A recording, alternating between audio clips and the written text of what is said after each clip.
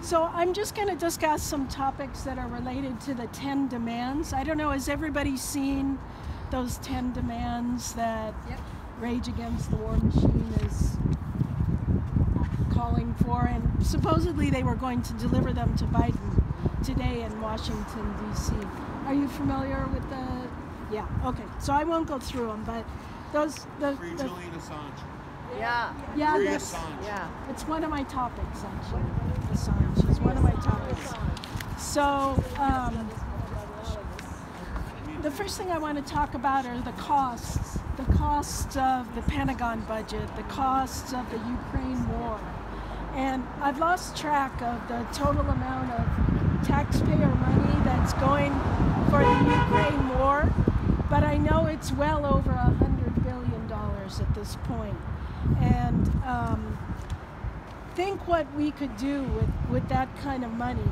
And I know, I'll just say that the government could be using those funds for the people, and instead they're escalating war and creating a very dangerous situation for the entire world. I mean, we are putting the entire world in danger right now with the nuclear war that we're on the brink of. Another area where both Democrats and Republicans seem to have no problem agreeing to spend money is the Pentagon budget.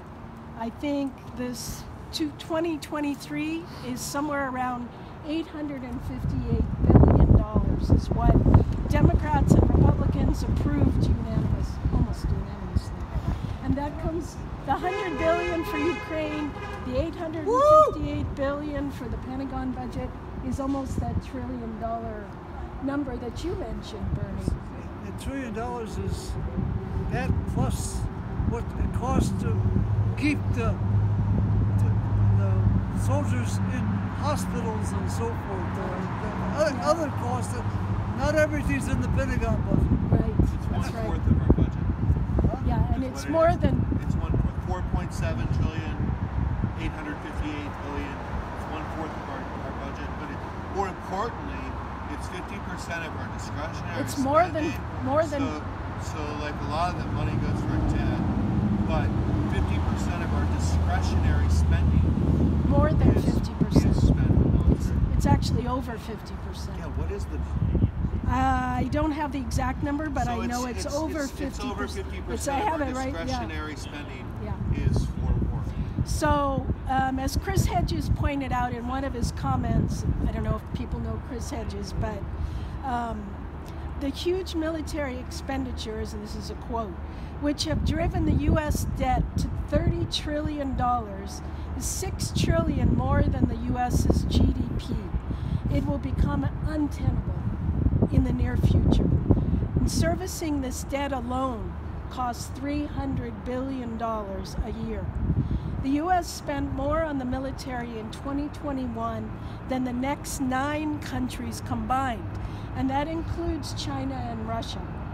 They spent $801 billion, which amounted to 38% of the total world expenditure on military. In addition, the 50%. So much of our money is being used for war, death, and destruction, and displacement. People all over the world are being displaced because of this. And do any of us really believe these obscene military expenditures is keeping us safe? I mean, that's what we're told, right? But that's not the case. And speaking of keeping us safe, I want to talk a little bit about NATO, because disbanding NATO is another one of the demands that's being presented to Biden today. To quote Chris Hedges again, NATO, the North Atlantic Treaty Organization, and the arms industry that depends on it for billions in profits, has become the most aggressive and dangerous military alliance on the planet. Created in 1949 to stop Soviet expansion into Eastern Europe and Central Europe, it has evolved into a global war machine in Europe, the Middle East, Latin America, Africa, and Asia. NATO expanded its footprint, violating promises to Moscow once the Cold War ended. It has incorporated 14 countries from Eastern Europe and Central Europe into the alliance. It's now in the process of adding Finland and Sweden. The US government is well aware of Russia's valid concerns that NATO is attempting to encircle their country. In the past, NATO has bombed Bosnia, Serbia, Kosovo. It launched wars in Afghanistan, Iraq, Syria, and Libya, which according to Costs of War, a study by Brown University, these actions resulted in close to 1 million deaths and some 38 million people driven from their homes.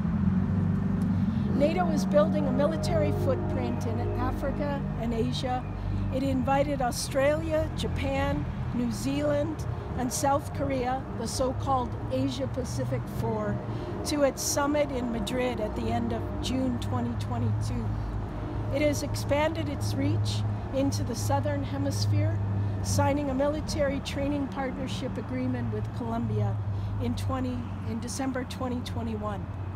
It has backed Turkey with NATO's second largest military, which has illegally invaded and occupied parts of Syria and as well as Iraq. So that's quite a record for a military alliance that should have been rendered obsolete and dismantled with the collapse of the Soviet Union. NATO and the militarists had no intention of embracing the peace dividend, as Chris Hedges called it, fostering a world based on diplomacy, a respect of spheres of influence, and mutual cooperation. It was determined to stay in business. Its business is war. That meant expanding its war machine far beyond the border of Europe and engaging in constant antagonism toward China and Russia.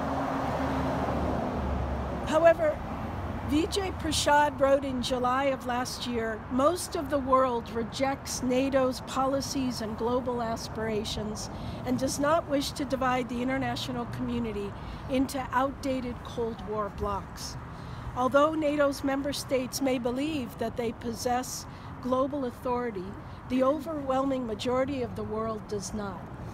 The international response to the war in Ukraine indicates that a large divide exists between the United States and its allies on the one hand and the global south on the other. Vijay Prashad stated that governments representing 6.7 billion people, which is 85% of the world's population, have refused to follow sanctions imposed by the US and its allies on Russia, while countries representing only 15% of the world's population have followed those measures. According to Reuters, the only non-Western governments to have enacted sanctions on Russia are Japan, South Korea, the Bahamas, and Taiwan. And all of those host US military bases or personnel. The US and NATO should not be talking about escalation. They should be talking about de-escalation, diplomacy, and détente. And as Caitlin Johnston said, we needed that yesterday. Another demand from Rage Against the War Machine is to free Julian Assange. He is accused of breaking the U.S. Espionage Act by publishing U.S. military and diplomatic records pertaining to the Afghanistan and Iraq wars in 2010. That's what the U.S. says. Whereas in reality, he exposed U.S. war crimes in both countries and fighting extradition from London to the U.S. If he is extradited to the U.S. and proven guilty, he faces up to 175 years in prison.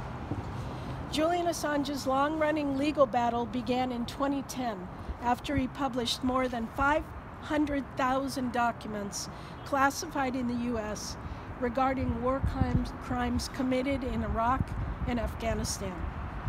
Julian Assange has been held in Belmarsh, a maximum security prison, for almost 4 years at this point. Prior to that, he was homebound at the Ecuadorian embassy in London from 2012 to 2019. Although Assange was granted political asylum by Ecuador in 2012, he was never allowed safe passage out of Britain because he was the target of prosecution in the United States, by the United States. In 2019, he was arrested by British police at the embassy and taken to Belmarsh prison. Now remember that Julian Assange is an Australian-born citizen. However, somehow he's been arrested by the British police at the Ecuadorian embassy and in danger of being extradited to the United States. Incredible. It's incredible. In 2020, 117 doctors published an open letter in the medical journal The Lancet, and it was titled "End Torture and Medical Neglect of Julian Assange." So I feel like our group's getting really small, and I think I'll just close here. And I'd like to read a poem. I had a lot more, but we'll do that another time. I'd like to just read this poem. It's related to nuclear de-escalation. And it was written in 1955, 10 years after the United States government dropped an atomic bomb on Hiroshima. And it was written by the Turkish poet Nazım Hikmet, and it's translated, it's in the voice of a 7-year-old girl, and she theoretically died in the bombing of Hiroshima. And the title of the poem is called Dead Girl, and it's frequently sung in commemorations of that atrocity. Given the harshness of war and the escalation of the conflict that we're in right now, it seems appropriate to reflect on his beautiful, haunting lyrics. It's short. Dead girl, I come and stand at every door, but no one hears my tread, my silent tread. I knock and yet remain unseen, for I am dead, I am dead. I'm only 7, although I died in Hiroshima a long time ago. I'm 7 now, as I was then.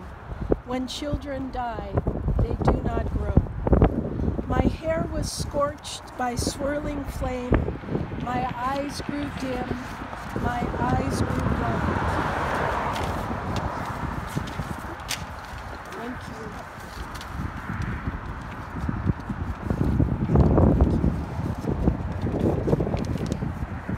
Death came and turned my bones to dust, and that was scattered by the wind. I need no fruit, I need no rice, I need no sweets, nor even bread. I ask nothing for myself, for I am dead, for I am dead. All that I ask is that for peace you fight today, you fight today, so that the children of the world may live and grow and laugh and play. And with that, I'd like to do a little chant and just say,